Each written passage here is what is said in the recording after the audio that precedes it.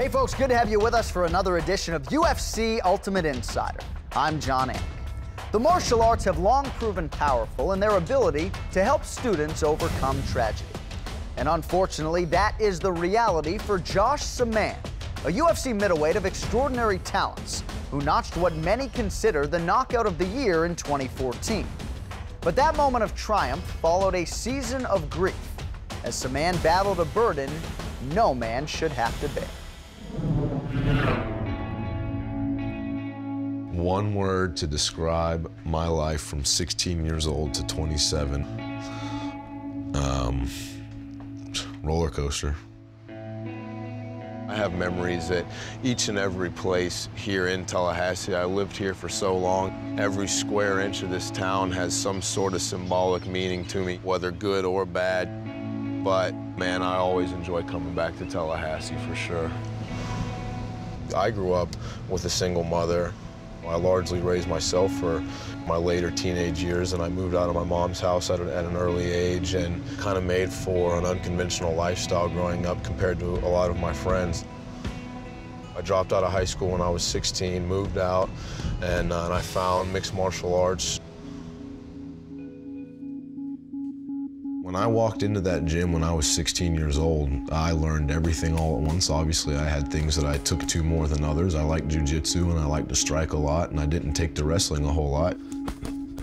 I tried out for the Ultimate Fighter for the first time, and in a freak accident during that tryouts, tore my right leg apart, got a extremely bad blood clot, almost lost my leg.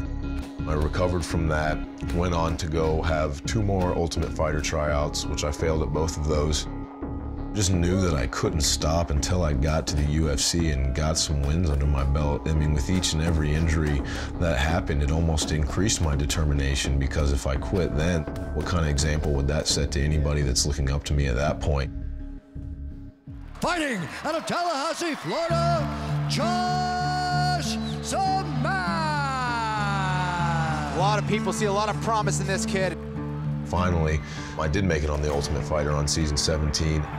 Everything was right. I was fighting in the UFC after all those years of struggle. Josh Samman! Right around the same time, I began dating Haley. I was dead set on spending the rest of my life with this girl, and that's what I thought I was gonna do from the moment I met her. That's what I told her and everybody else, that's what I was gonna do. Finally, my life was all coming together, and I felt like all my dreams had really come true. Then it all started to fall apart.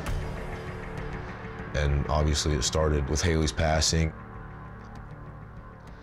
I always had speculated that it was her and I texting that was the cause of the accident.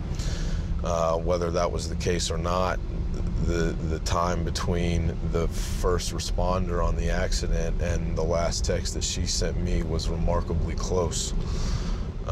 So I don't know that, I'm not sure that it could lead to any other conclusion than that.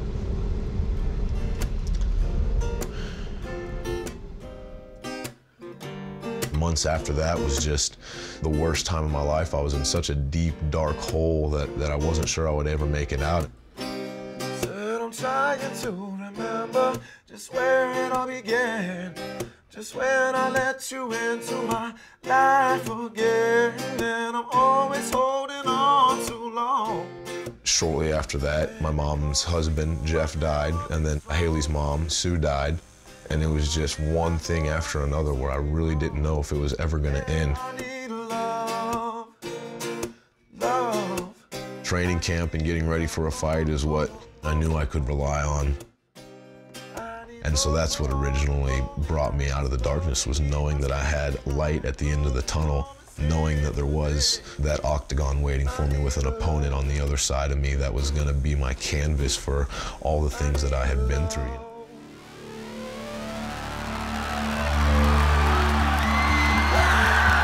Josh getting really amped up for one of the toughest tests of his career. Leading up to the week before December 6th, it was just unreal. I knew as soon as I got off the plane that I was there. I was on a mission. I had a goal. I wasn't leaving without completing that goal. Here we go. There was no doubt in my mind that I was leaving a winner. We have a good announcement with Joe. Big head kick. It is all over. Oh my goodness.